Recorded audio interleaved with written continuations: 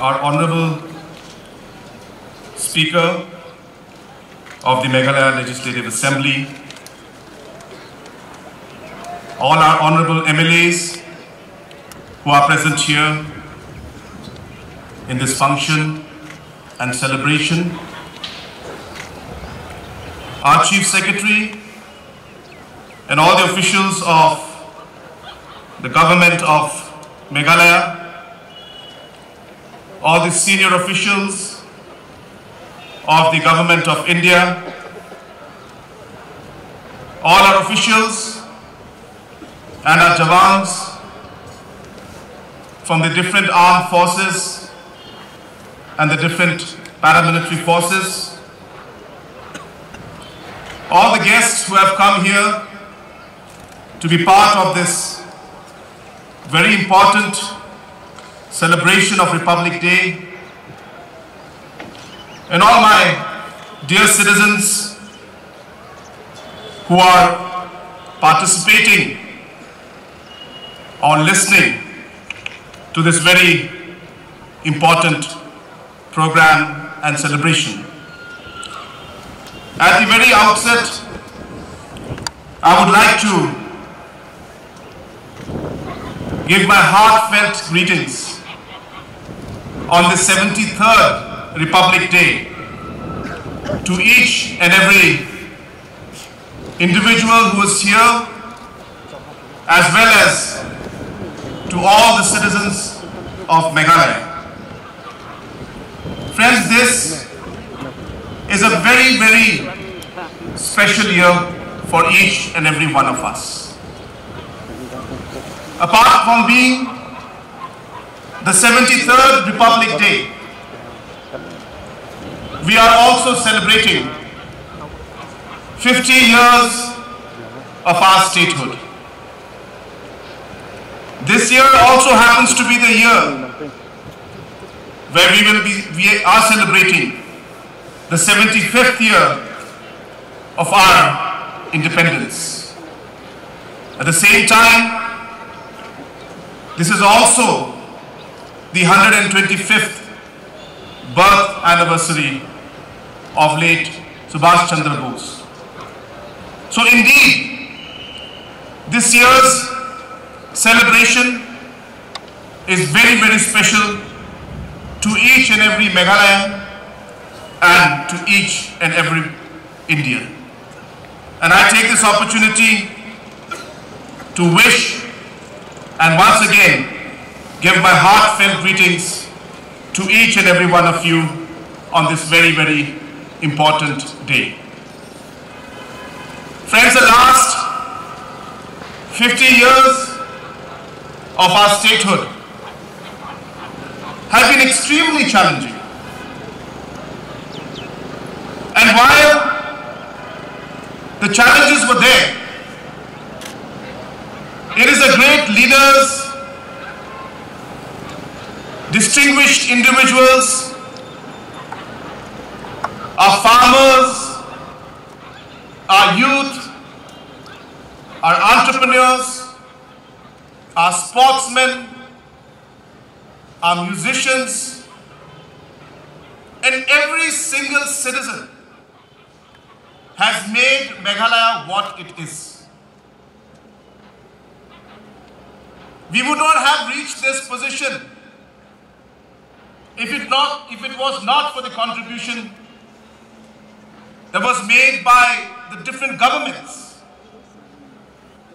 We would not have been here today if it was not for the contributions made by the different chief ministers, the different officials, bureaucrats, and each and every common citizen of our state. So I take this opportunity on this very, very auspicious and a great day for our country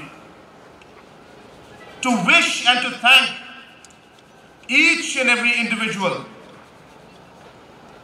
who has contributed to making this state and to making this country what it is today. Having said that, there are a large number of challenges in front of us. We have come this far,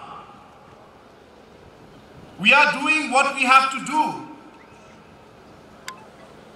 But the question is, what can we do more to make Meghalaya a shining example of governance, a shining example of a society, a shining example to the rest of the nation and the world, that in spite of the challenges we face, Meghalaya can do more. We can achieve more. And we should never be satisfied with what we have now. And that is a real challenge. I remember in 2018, when we took over the government, we had huge challenges. We had a lot of problem with law and order, militancy. We had a situation where mothers were giving birth to children without any professional help. 50% of the mothers were giving birth to their children on their own. 50% in their homes. We had 40% children who did not receive any immunization. We had less than 30,000 people who were part of different self-help groups. We had projects in PMGSY which were due from 2001, not completed. And while I say that, I'm not here to point fingers. I've already said that everybody has contributed, but there were challenges. And when we took over the government, we looked at these challenges as a sense of motivation for us. You can look at a challenge and you can get tired of it, looking at it and feel that we can't do anything about it. Or you can look at a challenge and say, I'm going to make a difference. And I will make sure that we will change it. Be inspired by it, be motivated by it. And that's what happened to us in 2018. We were inspired. There was a system, a government, a process which was going on. But it was not able to deliver the desired results that we wanted. And hence the challenges. And therefore we took tough decisions.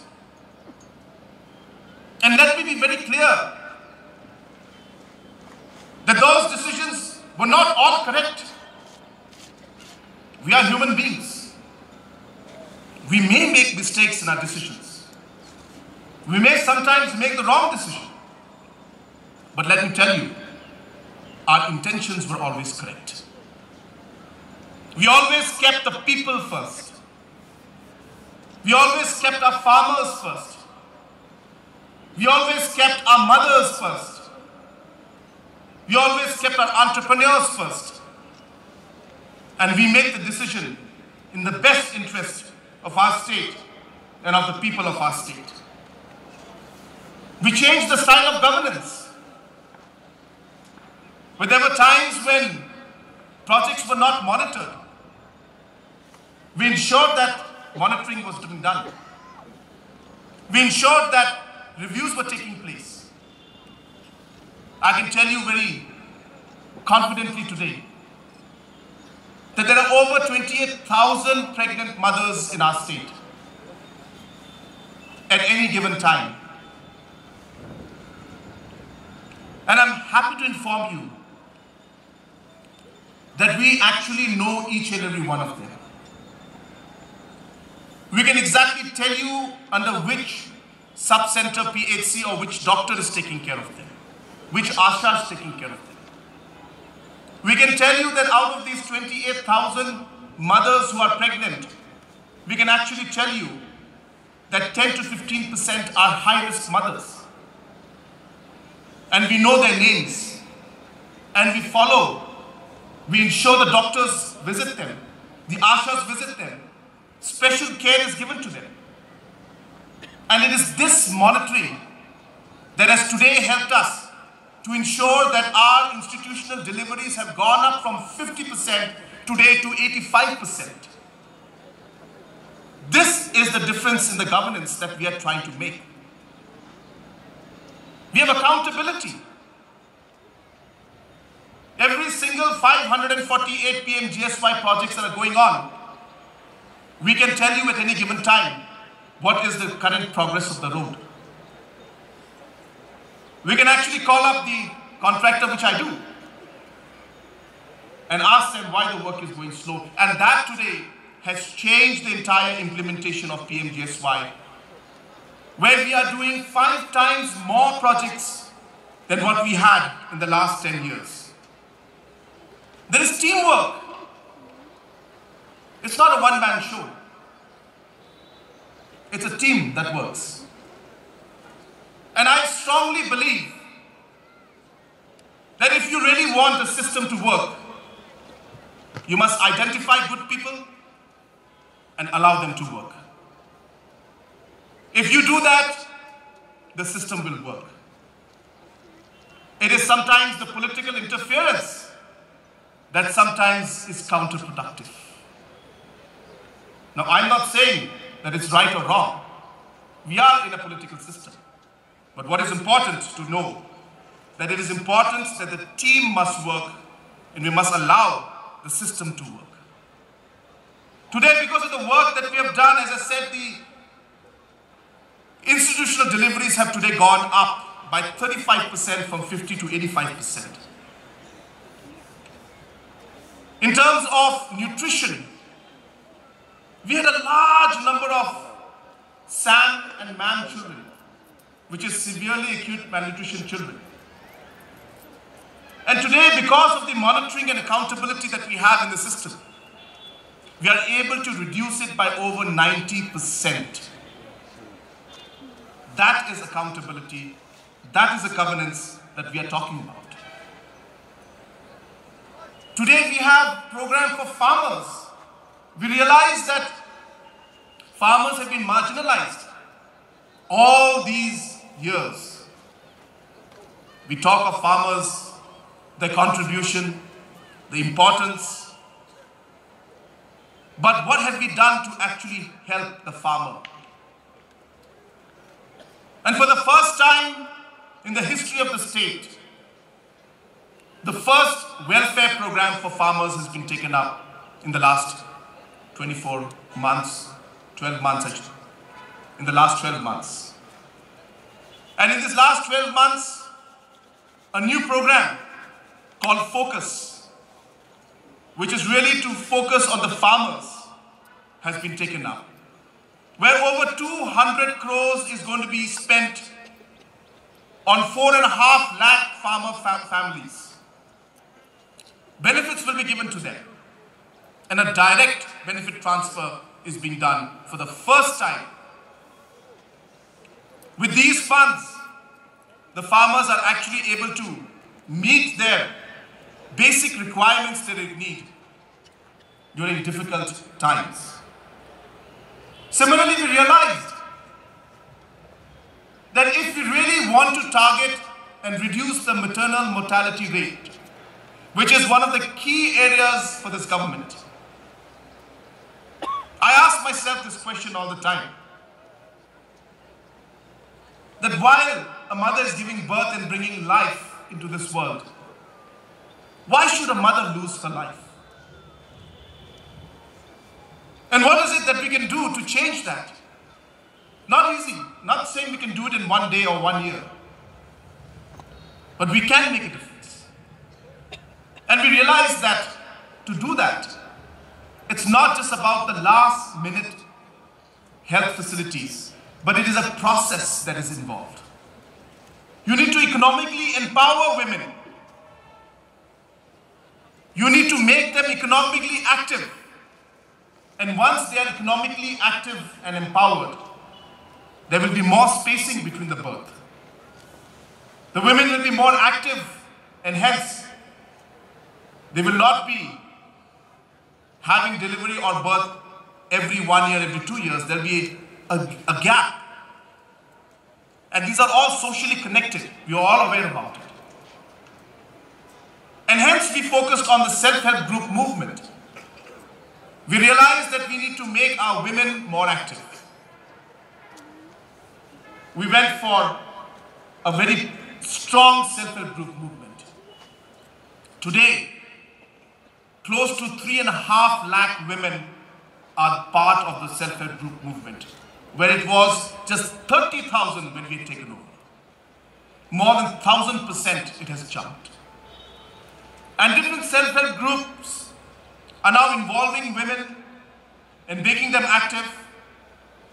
And this institution that has been set up of over close to 38,000 self-help groups is helping us not just in terms of the self-help group movement, but it is an institutional setup that helps us to even deliver COVID messages. It helps us to deliver different health messages, different messages that are important for the community and society as a whole. It's an institutional setup that we have made. It is this governance that we have done in the last 4 years that has seen 4,000 families had pipe connection through water. Honorable Prime Minister mentioned this on the 21st of January. That in 2019, in the rural areas, there were 4,000 families or houses that had water through pipe. Only 4,000.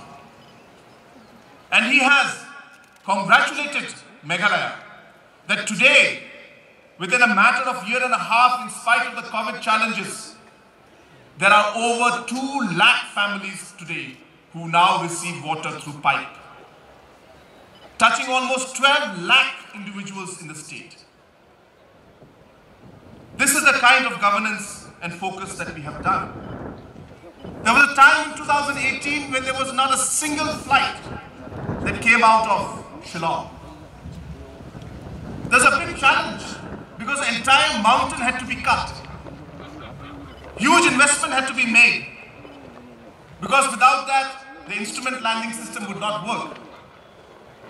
We took the bold decision to invest the money, chop off those mountains in order to ensure that connectivity improves to Shillong. And I'm happy to inform you that that decision that we took today has led to over 7 flights coming to Shillong from different cities. Over 300 passengers coming in every day. And I can assure you that this connectivity will only keep increasing in the days to come. Connectivity is very important for our region. Today, a distance of almost 20 hours, 24 hours by road at a point in time to Imphal is covered in less than 30 minutes directly from Shillong. This is the kind of connectivity that we require. As a state, we have huge challenges in finance. Though the state has its own revenue of close to 3,000 crores, though we have our own central taxes of over 5,000 crores coming in, yet we do need the additional funds for infrastructure development and different economic growths. And that is the reason why we realized that we need to tap the external agencies. In 2018, there were 2,500 crores worth of projects going on under the externally aided projects. Today, after we have tapped the external agencies, we have been able to mobilize 7,500 crores from external agencies to do huge number of projects in tourism, in water catchment area, natural resource management, road construction, integrated transport system, early childhood development program, and many other programs under the externally aided projects.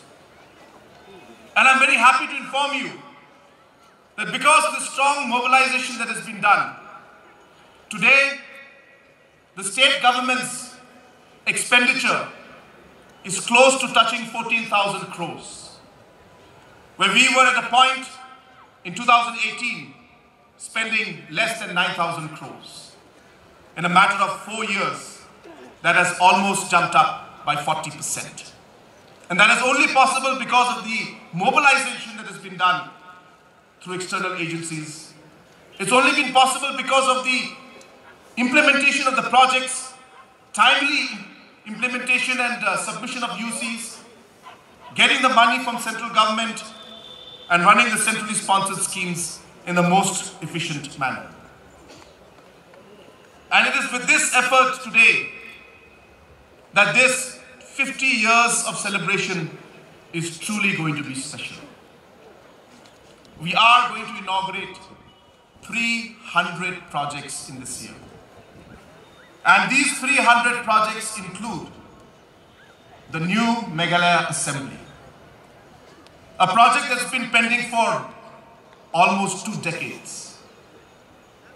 But it is under the leadership of our Speaker, late Dr. Don Kuparoy, and also the current Speaker, Shri Metpal Lingdoji, where today we are seeing speedy implementation of this project. We had challenges, but in spite of that, I can assure you that in this year itself, in a few months from now, we will be inaugurating this project. In 2008, when I was the IT Minister of Government of Meghalaya, we had started the process of coming out with an IT park. I realized that investors want to come to Meghalaya because we have the human resource. But they don't want the headache of investing in the infrastructure and the building. What they call, in tech term, they wanted a plug-and-play model. And therefore it was important for the state government to make the investment, create the infrastructure, so that the IT companies would come to state, simply have to start their process the next day. If they feel it's not working out, plug out, and they could leave. And therefore, the concept of an IT park came in. After 2009, this project was in the back burner. But as soon as we came back in government in 2018, we swiftly moved to ensure that this project would be completed on time. And I'm happy to inform you that on the 1st of February, we will be inaugurating the IT park.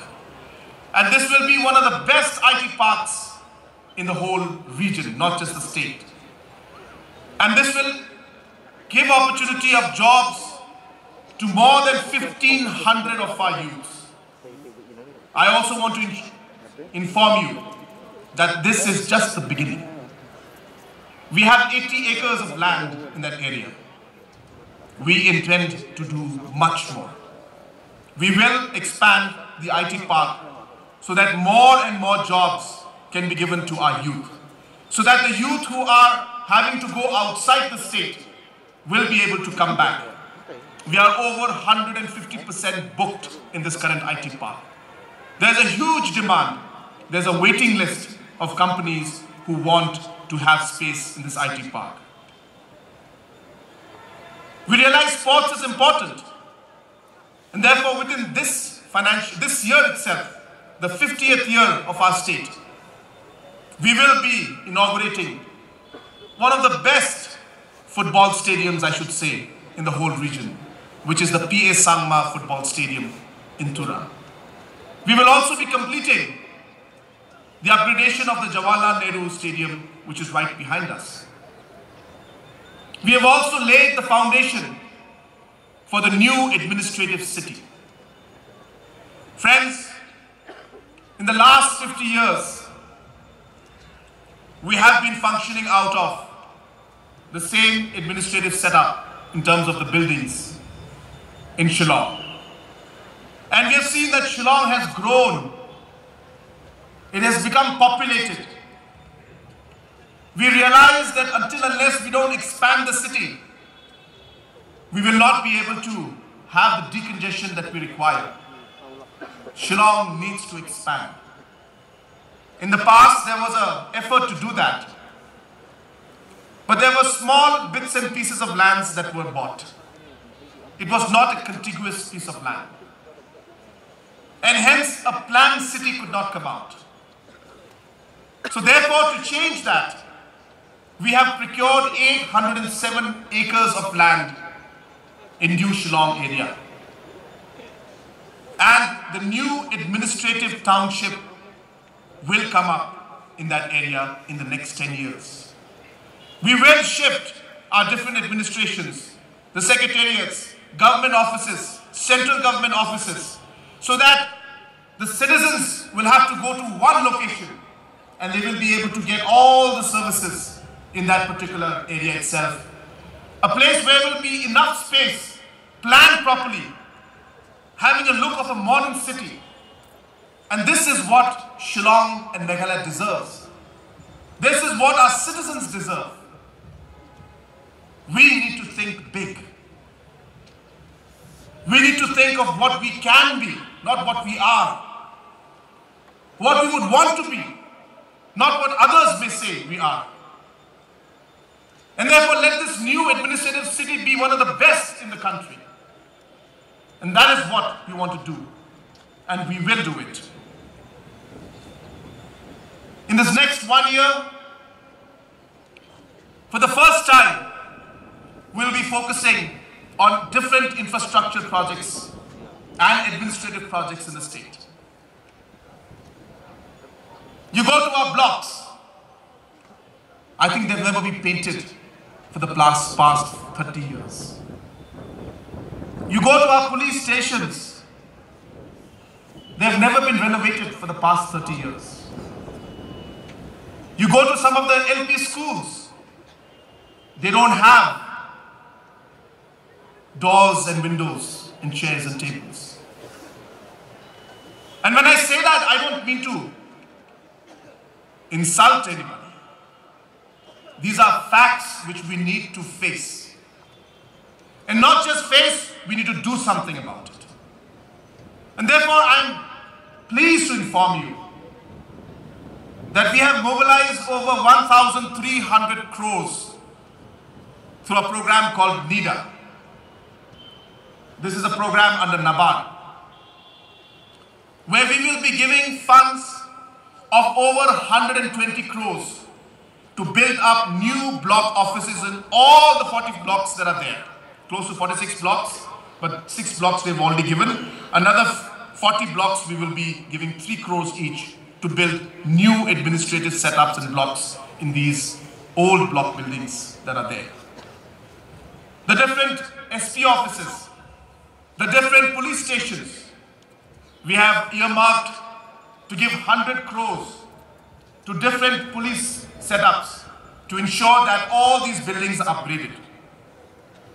We have funds for the PHC, CHC sub-centers. Projects are going on as we speak. We will continue to strengthen them. We have schools, more than 2,000 LP schools. We have renovated close to 600 of them in the last 2-3 years. We will continue to do another 200 to 300 schools in this year to this NIDA fund. Not just that, all the different administrative setups that have been created in paper but do not have enough infrastructures, like the new districts, the new subdivisions, the new blocks, we will be sanctioning money to make new administrative buildings in all these areas. And while we speak of administration, let me also assure you that there is need for more administrative expansion, especially at the block level. We realize that 70% of the services that the rural people need is through blocks. And there are some villages in our state where people have to travel more than 2 hours just to get their old age pension, just to see whether the NREGS money has been transferred or not, just to get some documents signed. It is not fair. And therefore, we have made a conscious decision that we will take steps to improve the accessibility of administration at the grassroots level, and we will ensure that we create more administrative units that are required at the grassroots level.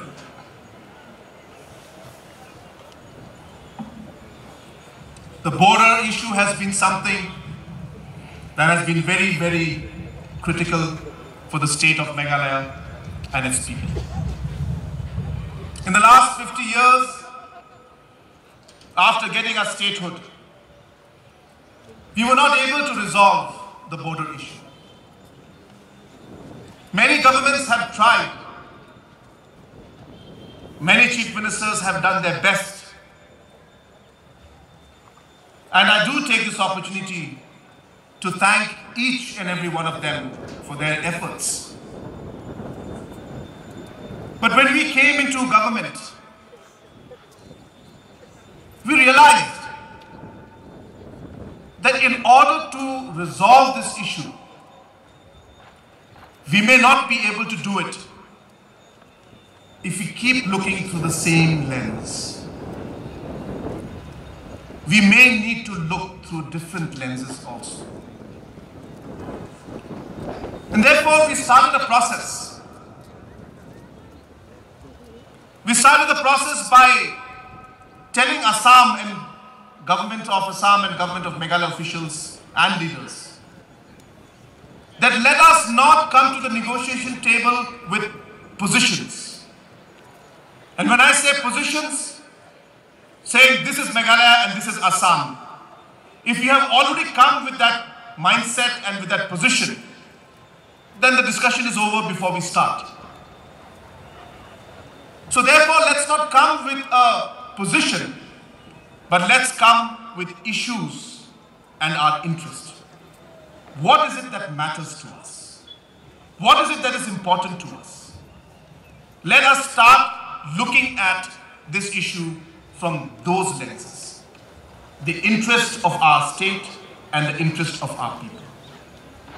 And that is how we have been looking at the entire process in a different manner, giving more flexibility to the discussion.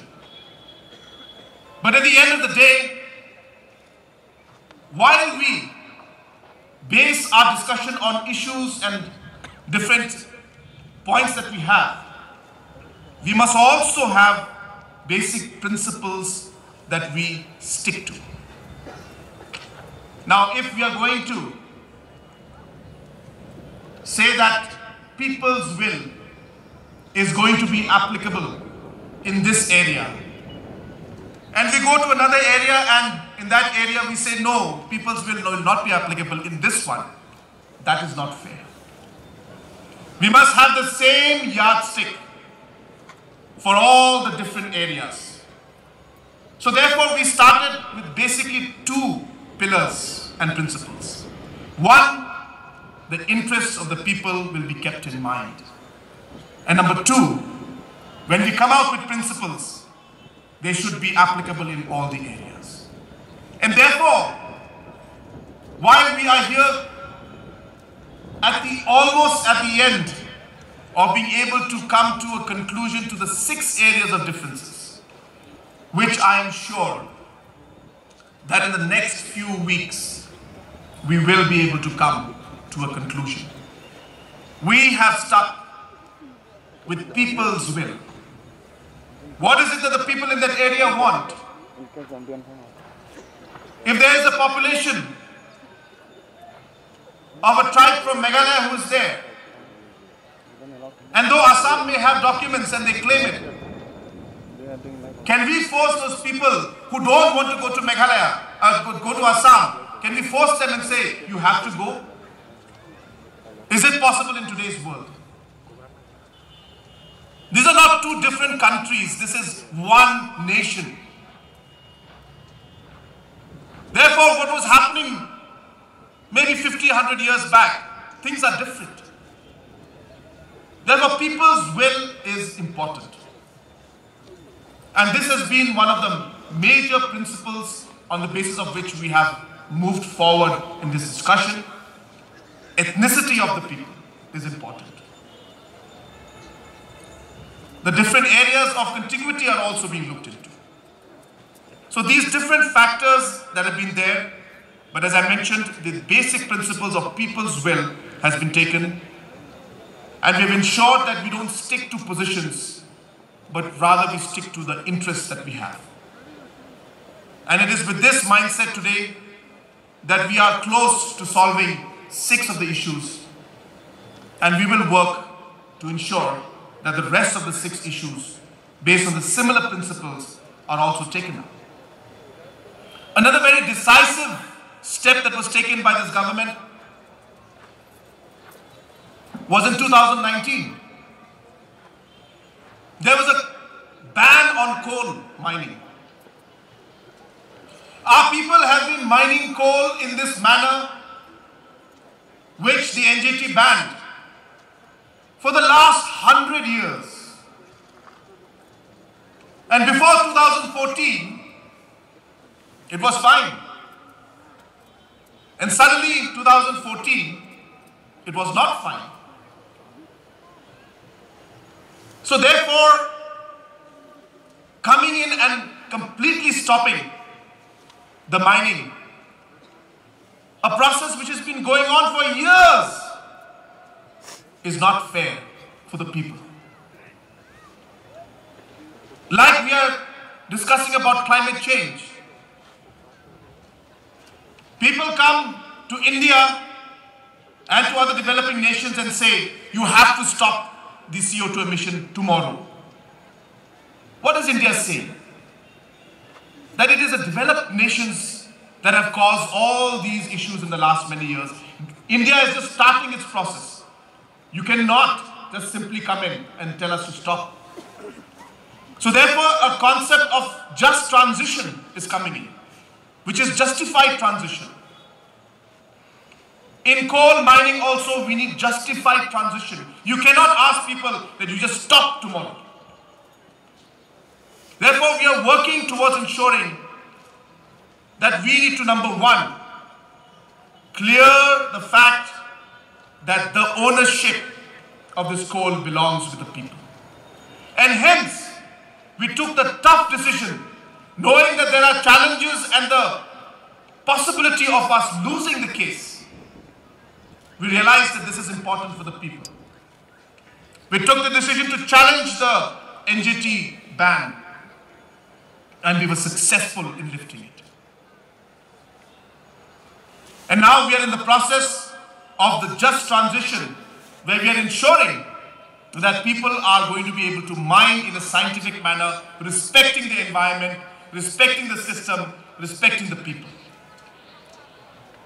And therefore, you will see that within this year of our 50 years, our Golden Jubilee, we will come out with scientific mining licenses, which is under process as we speak. At the same time, in this very, very wonderful and beautiful year of 75 years of our independence and 50 years of our statehood, I must say something which is very, very important. We have seen many instances of communal violence. We have seen situations where individuals have been targeted. Of course, we know that this does not reflect the society. This may be incidents that are there. A particular individual might be doing this. But while this happens, as a society, we must reflect. We must reflect and see what we can do to change this. 1 or 2 individuals. Not the society, but 1 or 2 individuals. And we will realize that the messaging that we are giving is something that we need to look at. We need to realize that to showcase our patriotism, we don't need to be communal. So therefore, it is up to us as a society to ensure that even these one or two stray incidents that are happening is something that should not be allowed, should be condemned. And as a society, as different organizations, we should take the responsibility to ensure that we respect each other while we fight for our identity, while we fight for our rights, while we fight for our people and our community. We must respect others also. As we move forward in the next many years, there will be a large number of challenges in front of us. Environment is going to be one of the biggest challenges we face. Climate change is real. And biodiverse regions like ours will be affected one of the most. Therefore, as a government, as a society, as a community, we must be prepared to face it. We must have adaptation plans. We must have mitigation plans. We must realize that small differences that we can make at our level to mitigate can be done even at individual levels. Small changes to adapt can also be done at individual levels. I urge our citizens to work on the different aspects of climate change. Our youth is our biggest strength and our biggest challenge. And therefore, for the first time, as a government, we have realized we cannot have interventions at certain periods in time. The youth needs to be molded. The youths need to be shaped. The youths need to be given a direction. The youth need to be kept busy. The youth need to be made productive. Therefore, waking up when they are 15 years old and 16 years old and saying, what is the youth doing? And kind of blaming them is completely incorrect. The youth want to do the good things. But it is the government, it is the society, it is the parents who may be failing in our duty in giving that opportunity to the youth. And hence, we have realized that it is not when they are 15 plus that we wake up and say that we have to do something about the youth. It starts from birth. It starts from the first 1,000 days, where we need to ensure that the right nutrition is given to them. It starts off with ensuring that the first few years until the age of 8, when the child's mind develops the most, when they are most receptive to different aspects, early childhood development must be done. We realize that adolescent girls need the counseling when they are just crossing the age of 10, 11, 12, before they touch adulthood. So we need a program for adolescent girls and boys. And of course, we need a program for the youth once they're adults. How do we ensure that employment is given to them?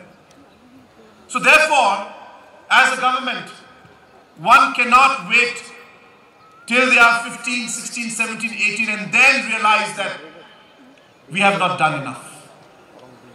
Hence, for the first time, maybe in the region and maybe in the country, we will be having a detailed, comprehensive program for the youth from the day the child is born to the day of adulthood. Whether it is the first 1,000 days, whether it is the early childhood development program up to age 8, whether it's 8 to 12 in the adolescent age, or whether it's 12 to 15 in the teenage, or whether it's 15 to 18 and 18 and above. We need a comprehensive program. And therefore, I'm happy to inform you that we will be taking these programs up. We have got over 300 crores from World Bank for the Early Childhood Development Program.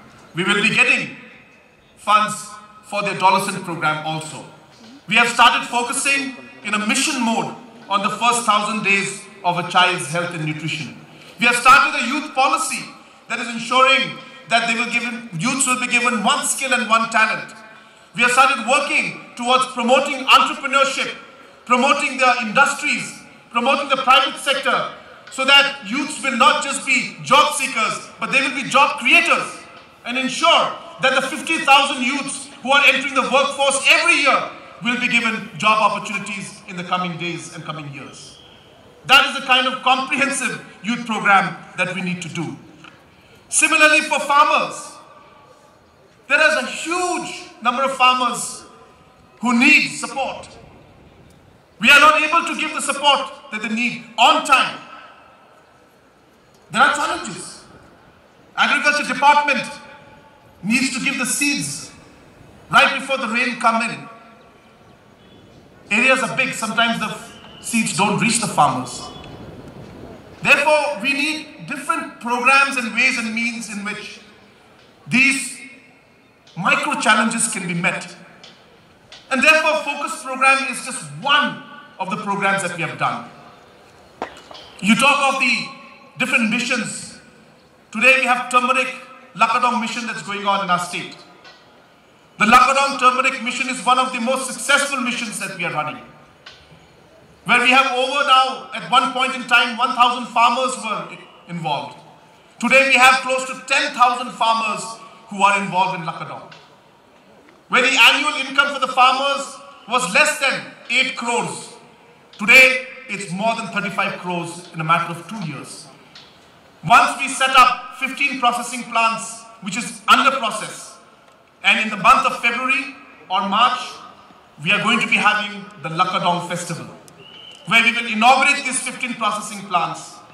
And in the next 1 year, in this 50 years of celebration, the first curcumin extraction plant will be set up in Lakadong area in Gente Hills. The only one is in Bangalore right now. And curcumin is what really matters in terms of the pharmaceutical business and the value of the Lakadong that we have. Hence, if you are able to extract the Lakadong turmeric's curcumin, which sells us almost 6,000 rupees per litre, the kind of value that will go to our farmers will not just double, but will go tenfold more. Therefore, friends, multiple challenges are there and huge opportunities are also there. We will move forward in spite of all the challenges we see in front of us.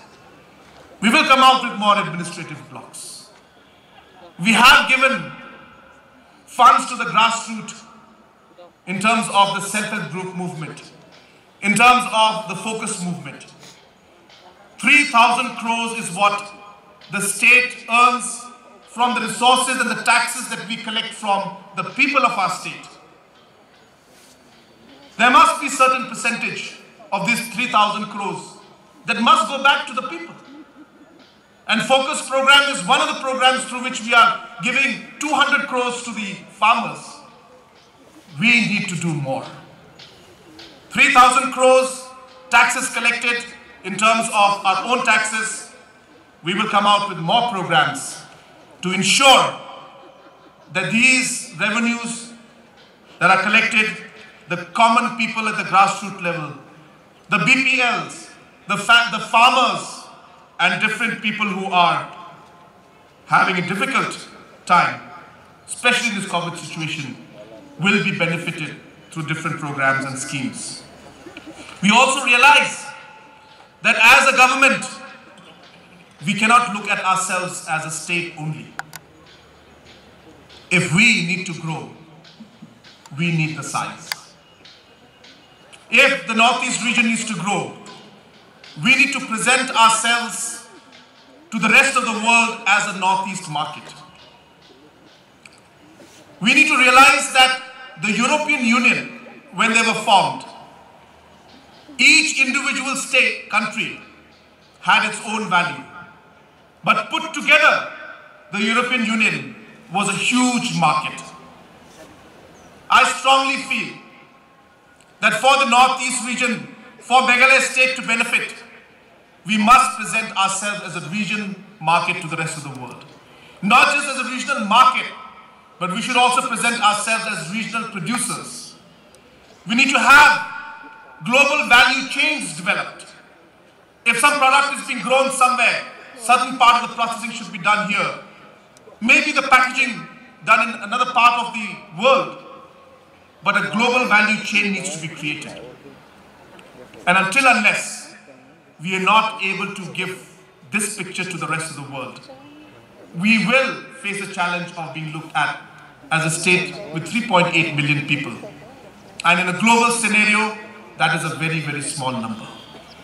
So therefore, Meghalaya has got its strategy cut out. But what will be Meghalaya's contribution in the growth story of the entire Northeast region? What will be the contribution of the entire Northeast in the growth story of the country? This is what we need to determine in the next 5 years, 10 years, and 50 years. And in the last 4 years, it is to achieve these goals and objectives that we have laid the foundation. We have laid the foundation for the next 10 years. We have laid the foundation to see that Meghalaya will become one of the top 10 states in the country in the next 10 years. And we will do it. We will do it. But we need to work as a team. We need to work as a society that works together. We need to realize that we need to move positively in the direction that we have set.